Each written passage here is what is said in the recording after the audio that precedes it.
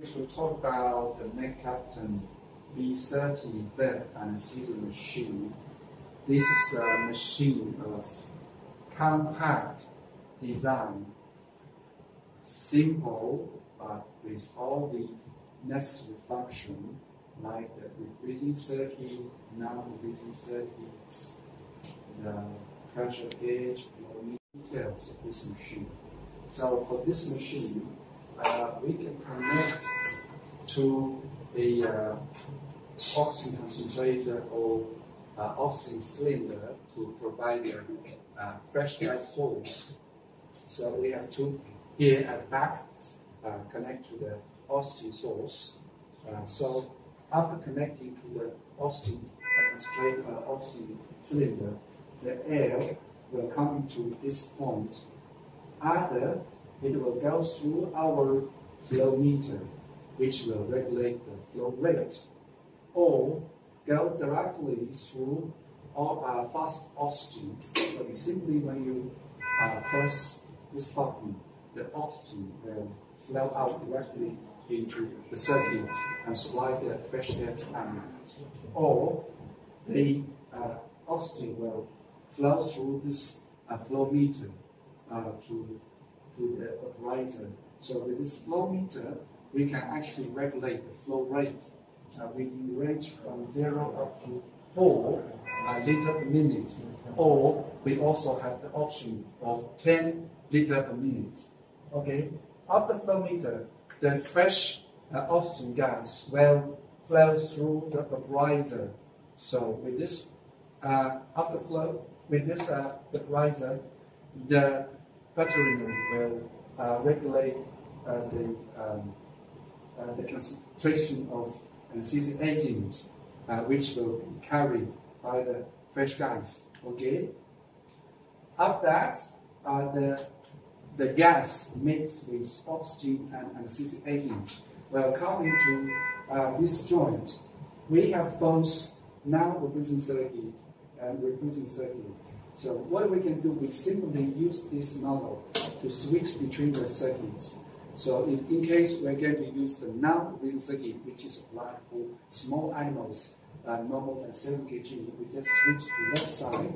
Then the gas mixed with anesthesia agent and oxygen will come into this circuit to the animal, inhaled by the animal, and the wet gas will be discharged through this tube into a wet gas canister. Okay. In case we're going to, but for this kind of circuit, the problem is that as we know, 97% of the anesthesia agent, like acetylcholine or sulfuran, will be exhaled. And if we just discharge it into the waste canister, it will be really a waste, as this kind of anesthesia agent is not cheap.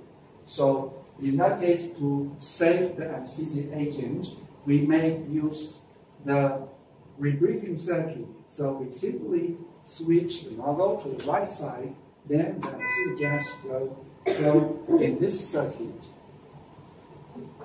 So in this circuit, we can see here, we have the unidirectional valve.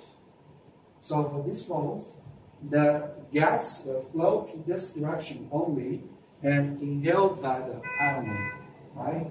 So the exhalation gas, exhaled gas, the waste gas exhaled from the animal will go to that way because this valve is unidirectional. You cannot go back to that way.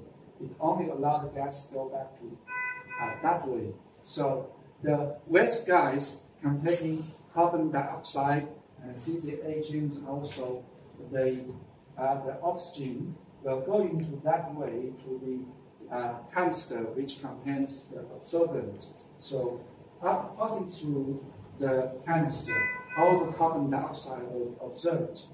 Okay, and passing through this canister, the gas will only contain anesthesia agents and also the oxygen. Okay, it will back to patient again, so the oxygen and also the anesthesia agent will be reused.